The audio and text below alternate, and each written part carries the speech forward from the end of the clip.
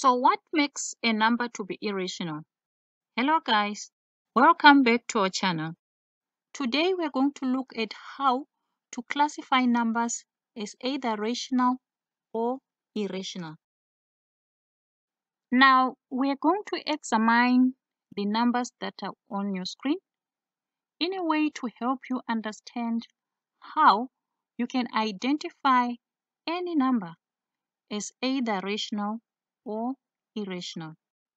Now, any number that can be written as a simple fraction, a over b, in which both a and b are integers, is a rational number.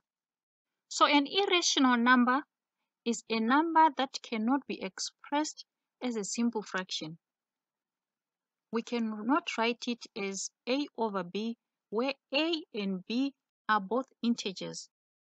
An integer is a whole number that can either be negative or positive. Right. In simple terms, we know that a number can be written as a fraction if it satisfies one of these two conditions. First, it should be terminating. And second, if it is non-terminating, it should be recurring. So first, we have to check if a number is terminating or non-terminating. Now, a number is terminating if it can come to an end. It stops somewhere.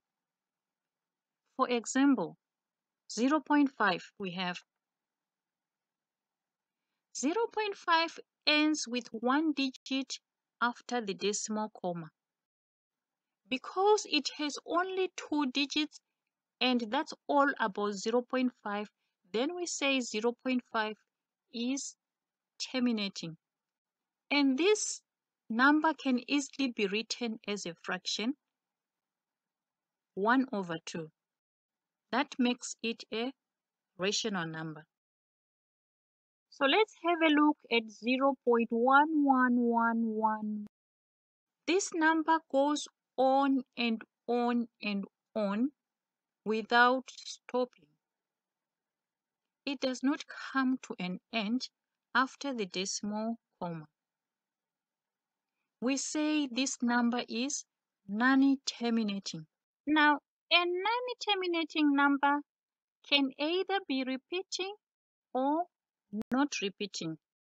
If a non-terminating number is repeating, then it can be expressed as a fraction. Back to our number 0.11 and so on. In this number, we have the digit 1 repeating. So that means this number can be expressed as a simple fraction and is a rational number. How to convert recurring decimals into fractions is another concept that we'll be looking at in a different video. Sometimes more than one number can be repeating after the decimal comma. A number like 1.21717 goes on and on and on without coming to an end. But we have two digits that are repeating consistently after the decimal comma, which are 171717. That is good enough an indicator that this number can be written as a fraction. This number is a rational number. The square root of 2 is equal to 1.414213566. This number goes on and on and on without coming to an end. So it is a non-terminating number. A closer look at the digits that we have displayed on the calculator shows that root 2 is non-repeating. No digits are repeating in a defined pattern after the decimal comma. This number will never stop it will never repeat, so it cannot be written as a fraction. And that makes the square root of 2 an irrational number. Moving on to our last number, the famous pi. This calculator can only display the first 15 digits of pi. However, pi is non-terminating. Just like square root of 2, it goes on and on and on without coming to an end. For pi, though a number of digits like 9, 3 keep appearing after the decimal comma, these numbers do not show any pattern. They appear and reappear in a random manner.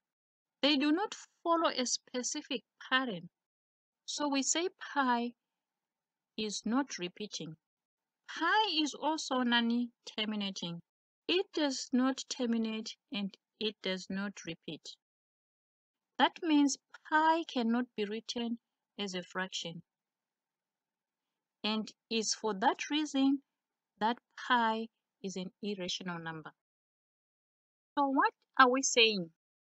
A non-terminating and non-repeating number cannot be expressed as a simple fraction, and it is therefore an irrational number. Thanks for watching.